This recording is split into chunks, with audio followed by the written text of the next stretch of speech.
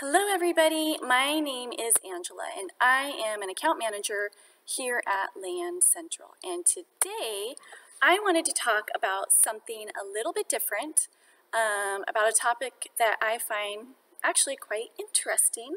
So a while back I had a customer, I was talking to a customer and she was asking about different properties, and I asked her, well, what is your goal? What do you want to do with your land? And she says, well, I want to do permaculture. And at that time, I had not heard that term, and I was like, what is permaculture? So I decided to look it up. And now I'm going to explain to you a little bit about what permaculture is. So the term permaculture means permanent agriculture. It was originated by Australian researcher, scientist, and teacher Bill Mollison in the 1970s. It is a whole system design concept. So it was co-developed with David Holmgren, an Australian environmental designer, ecological educator, and writer. And whole systems means that permaculture not only encompasses agriculture, but also horticulture, ecology, and architecture. But that's not all. It also includes economic systems, legal systems for businesses and communities, and land access strategies. With all of these components applied, permaculture encourages us to follow the patterns and relationships found in nature. So, nature is diverse, and so is the design of permaculture. Depending on the location, the climate, conditions that are available, available resources, this creates a sustainable and earth-friendly system. So caring for the earth, the people, and reinvesting all surpluses are permaculture's ethical principles. For example, an orange tree supplies fruit for food and cash for crops, leaves for mulch and rinds for compost, dead twigs for fire, and shade people and other plants. So, like just that one plant does a lot of benefits, or that one tree. If the orange tree is local, depending on where you live. So if you can find fauna or plants or things like that that are local, it helps sustain that ecological area where you're at. When using a permaculture design, the gardener seeks out plants that offer practical benefits to the area and also offers a pleasing view. So it's not only like planting, but it's architecture too, so it can be land design. So instead of planting flowering shrubs for a border, the gardener might use a raspberry bush. So where is permaculture applied? So this concept can be used in an urban or a rural setting to create whole communities or a simple backyard design. So if you have a like urban setting, a lot of people have used their front yard, rooftops, things like that. Or, in a rural setting, you can do a whole piece of land. So adding a variety of plants that work together helps create a backyard ecosystem which can catch water in a landscape, provide habitats for animals and beneficial insects, or even grow an edible forest to produce seasonal fruits, nuts, other foods.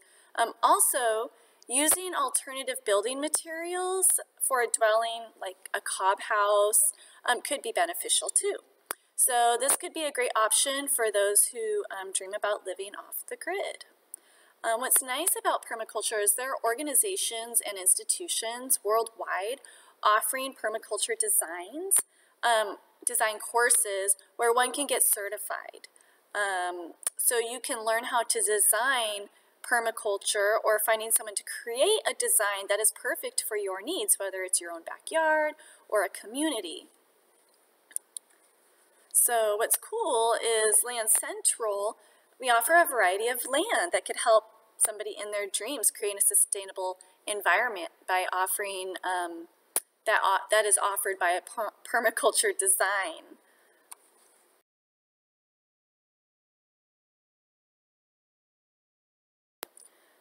So what's nice about permaculture is it's basically when humans live in harmony with nature, not in spite of it.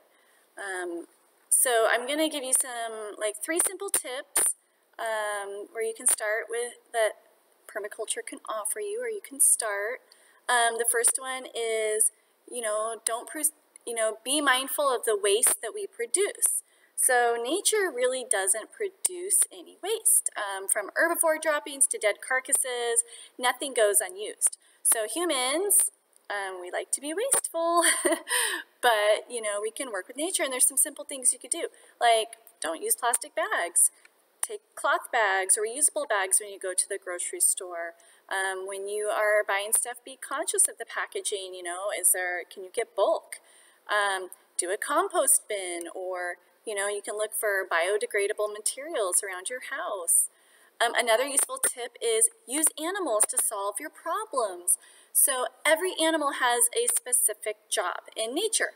Aside from the obvious honeybee pollinating all the little plants, we have some other animals that are useful, like chickens. Chickens are a natural pest control. They like to eat grubs and insects that would harm your crops, and their droppings are nice for your soil.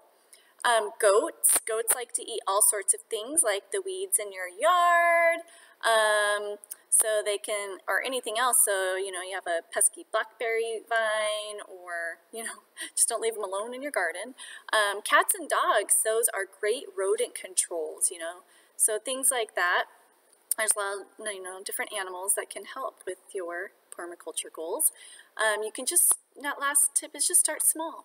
So permaculture is a lifestyle. It is something you can just make small changes.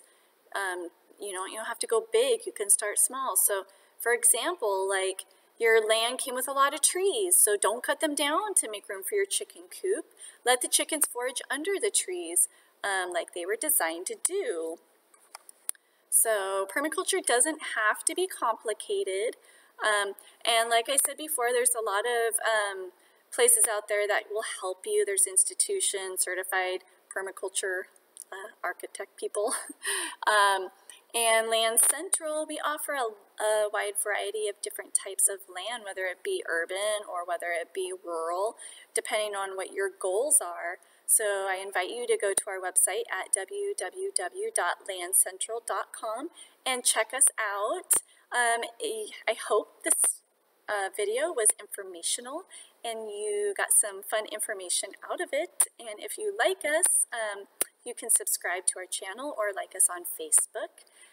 Thank you for stopping by today, and I hope you have a great day.